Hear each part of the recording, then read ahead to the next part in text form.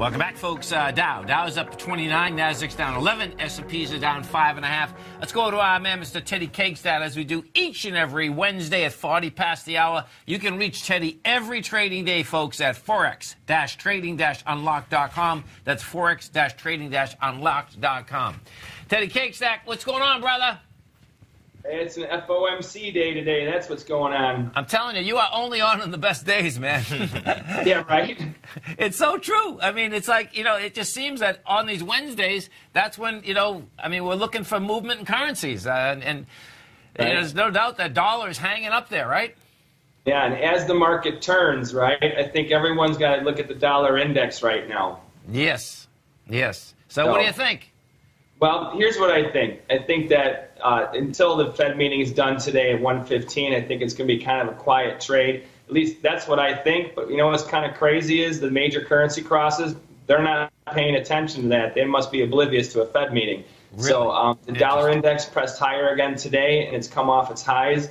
And your majors, like the pound dollar, that set a low yesterday, it's very strong this morning going into once our markets opened up. And that's a rarity. Usually when you get a currency move like this, it starts before our markets open.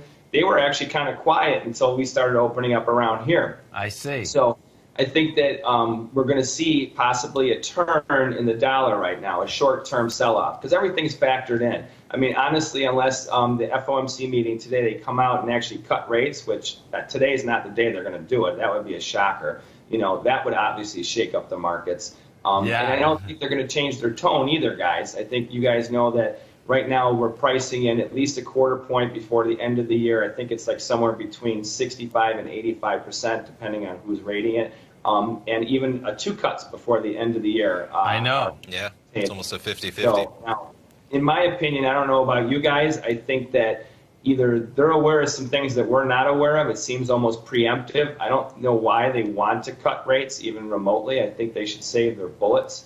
And then you had the ECB also that came out where we know that we've talked about this before, how they're going to be remaining neutral for the next year.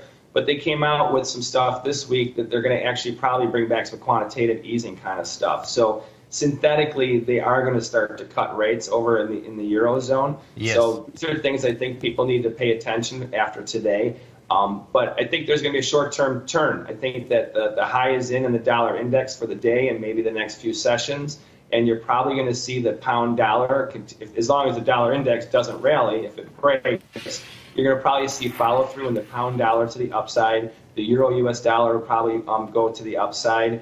And then you have the U.S. dollar Swiss, which is already the leader. They're banging their lows right now. They're actually offer right now. I was looking at the chart before we came on, and they were lower earlier. And I was looking at, oh my gosh, these guys are hammering it already.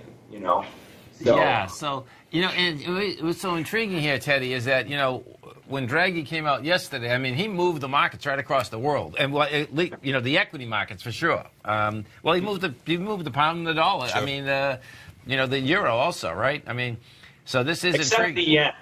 the yen. The yen's just laying there, huh?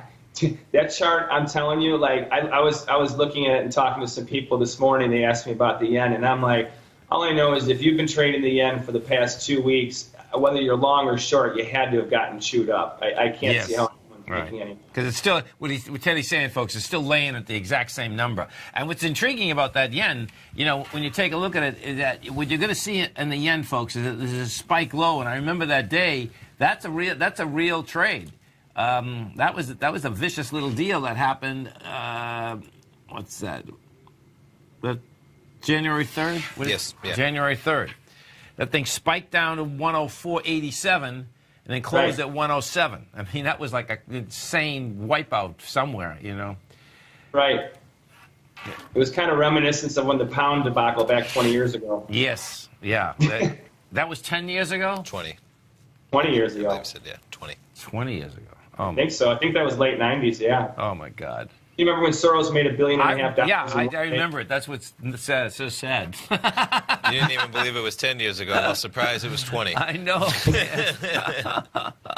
Time flies, right? Oh, no. I'm telling you, man. But yeah, I think that your listeners who trade the currency markets, they should really watch that dollar index. Now, if today's trade, you guys know how it is with FOMC. We could see all kinds of head fakes going around. Yes. So after today, tomorrow, I would check the dollar index and see what it's doing. If it's making newer highs, well, then that dollar bull is here, and it's definitely not going anywhere. It's probably going to trend into the G20 meeting. Okay. And that would also mean that the markets that we talked about now, like the pound dollar, the euro versus the dollar, they're in rally mode right now. They would collapse and make newer move lows for sure if the dollar index Boy, it's going to be a lot of moves, huh? Yeah, big. And this is, I mean, you know, the real question is going to be going forward, too. Are we going to actually get in a currency war, right? You know, because, I think we're already in one. Okay. Yeah. Okay.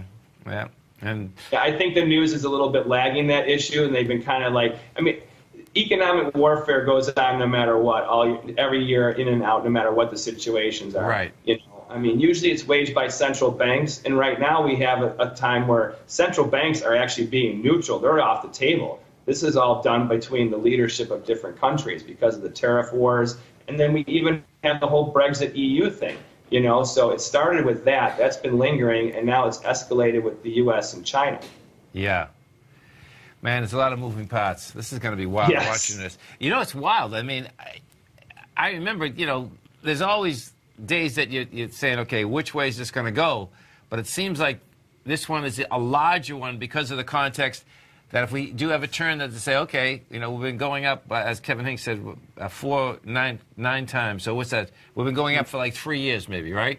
And if they're going to really say that, okay, we're going down, then it's like, okay, now what's going to be the game book there, you know? And I guess the one nice thing, though, is there's a good harmonic play going on with the dollar index because the euro and the pound, which are the two biggest components, seem to be trading, you know, in tandem with the moves. They're, you know, obviously against the trend. So when the dollar is failing, they're breaking, and conversely, you know. So I think for those traders that are out there trading the euro and the pound especially, you can key off the dollar index. Your broader-based currencies, to some degree, I think, yes, you're like your New Zealand dollar and Aussie dollar and Canada for sure. The Japanese yen, though, all I can tell you is if the dollar gets a rally, okay, in the index, I think that you might raise the range of the Japanese U.S. dollar yen trade a bit, you know. Okay. But even if there's an extended rally, I don't see that the yen is going to follow that trend.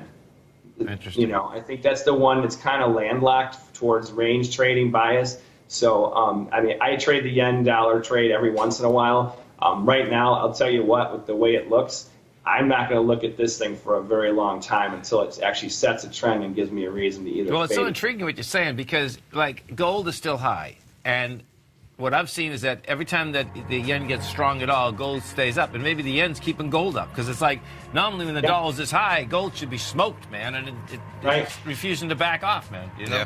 Yeah. Right. There's an ARB somewhere there coming up. Right. Yeah, there's no doubt.